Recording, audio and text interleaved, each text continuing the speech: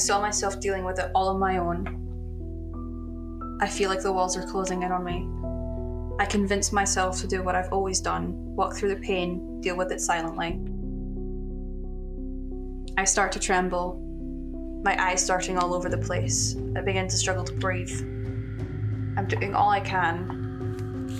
Again, I was all alone. I had to push through and get to class. Can you tell me about how you felt when you were walking to school in the morning? There was dread, fear. I was really shaky, and I'd always get kind of hyper aware of everything that was around me. So I would be really distracted by everything I walked past and every little kind of movement. What led up to you feeling that sense of dread and fear as you approached school?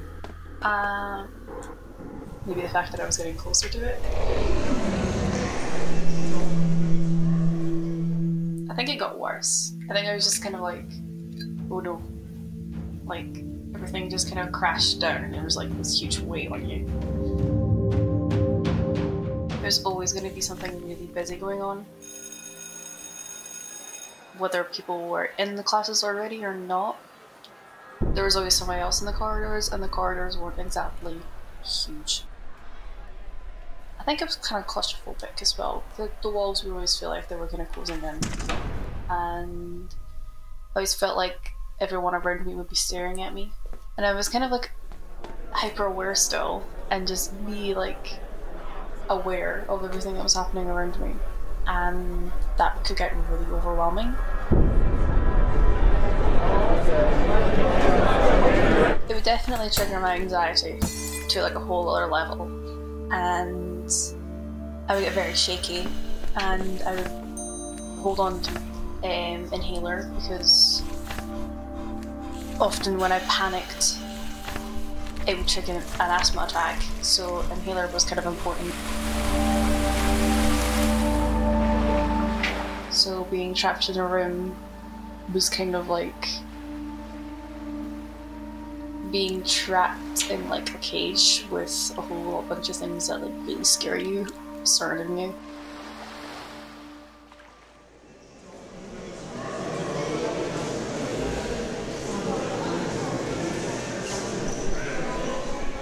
In busy corridors, I would try and make my way through the crowd and towards the wall, and then I would just kind of back up against the wall until the crowd passed and try and keep to myself. Withdrawing meant less attention, and the least attention I got, the more I felt okay.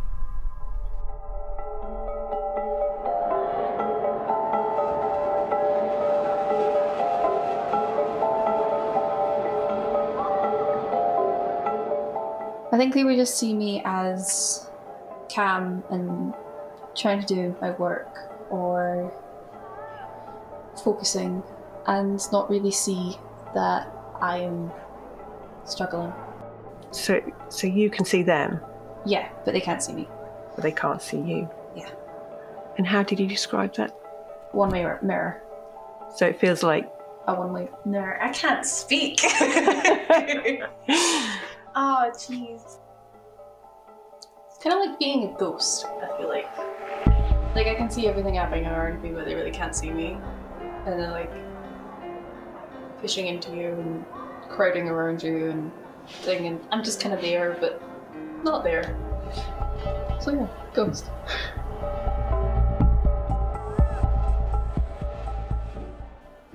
I think in lessons, things that overwhelmed me was an overload of information. I would take in all the information from the whole thing, and everything would jump out at me because I think everything was really important, and I would never be able to just pick out certain facts. So I am taking in all the information from everything all the time. There is no filter. I used the distractions of fidgeting and doodling as a filter. I would focus on the distraction I got from pens twisting pens through my fingers. I think the noise of the pen kind of rattling or hitting off the desk would be a good one for noise, and focusing on the movement I need to make to keep the pen spinning.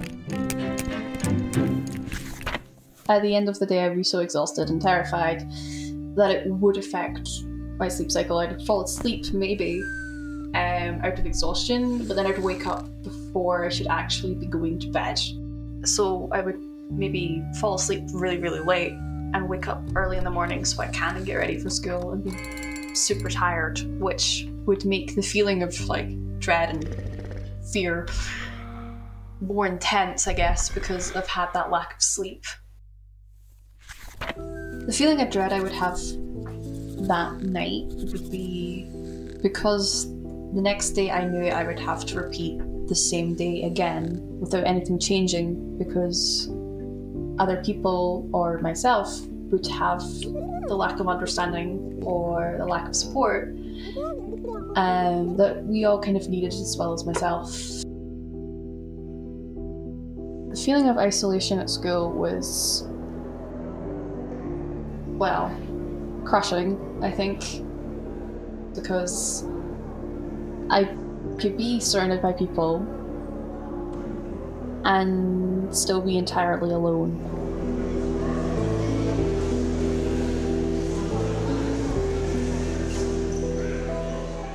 I'm going to ask you a little bit about autism now. What does being autistic mean to you? To me, being autistic means that I think a little differently than everybody else, and I may struggle with certain aspects. Like, I personally struggle with feelings, but I have like certain strengths that may be another person's weakness, and I can use that to help me. And I kind of like my hyper awareness, because let me overload me sometimes. It's a security blanket, because then I know what everything's happening, and I like to know things. I like to have an understanding of things. If you could teach one thing about you and autism, what would it be?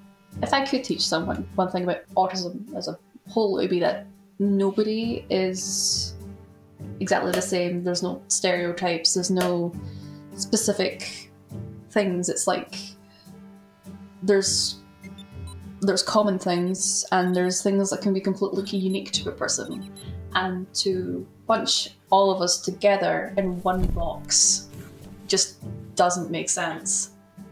And so it's a way to get, I think, everybody kind of, to understand someone, you need to know them first.